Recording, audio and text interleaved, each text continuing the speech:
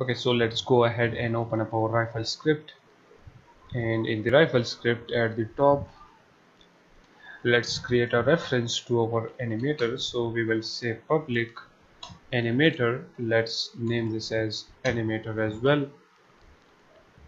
Then right here, if we are firing, then what we want to do, we want to play some specific animation. So we will say animator dot set bool, and let's set the fire animation to be true.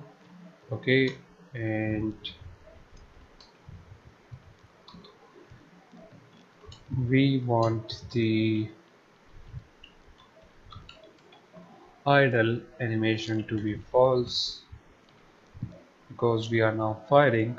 And after this, let's add a else if block, and in here we will simply say that if we are firing and we are walking, then we want to play some specific animation. So for that, in the switch camera, let's actually copy this line from here, and right here let's paste it, and it is fire one button, and this thing will be the same if you are firing and walking.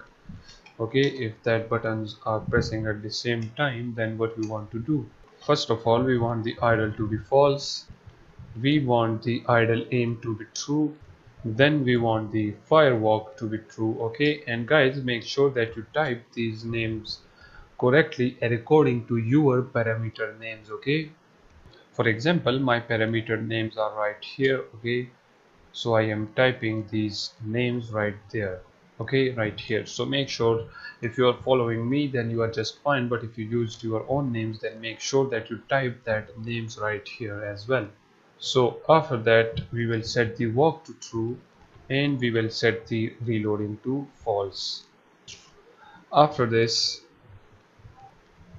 what we want to do, we will say that if we are firing and if we are aiming. Okay, so for that we will just copy this and paste it right there. Let me remove that one round bracket. Okay, so if we are firing and also if we are aiming, let's copy that from there. Okay, if that is the case, then what we want to do, we just simply want the idle to be false, the idle aim to be true, the firewalk to be true, the walk to be true, and the reloading to be false. Okay, and after that, if we are not firing nor moving and not even aiming, then what we want to do, we just simply want the fire to be false, idle to be true, firewalk to be false, and reloading to be false as well. And talking of reloading, let's add the reloading animations as well. So right down below, right here, we leave a comment for ourselves.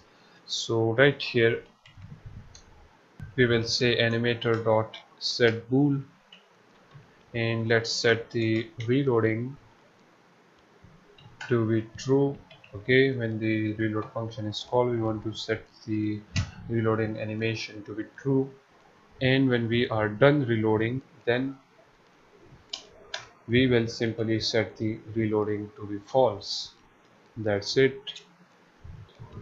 Now if we save this script and get back to Unity, let's click on our player, and inside the player body, Tommy gun mesh, we need to add the animator reference right there. So drag and drop the player in it, and now if we play the game, you will notice that now if we try to fire, as you can see, it plays the fire animation, but it is going back and forth. Let's finish the bullets. I don't know why that is happening. Let's check it. Okay, it doesn't play the, okay, it now plays the reloading animation. It is now firing and walking and then reloading. Okay, but the firing animation is a little bit messed up. Let me actually drag and drop the animator right in here, so that, so now if we try to fire, as you can see, it is going back and forth between the idle and fire. So let me just move that up there. Let's see the change this to normal mode. Okay, if I true, then idle true, that's it.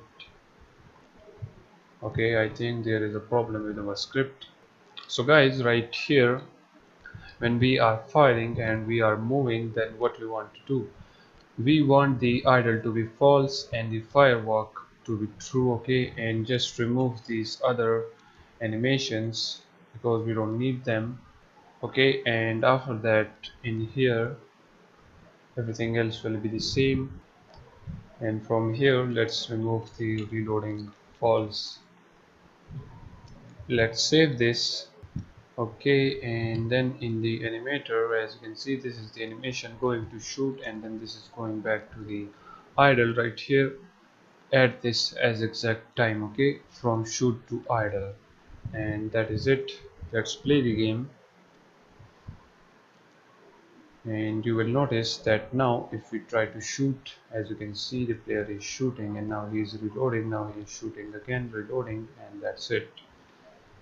And now if we are walking and try to shoot, as you can see, he's walking and shooting. Now he reload.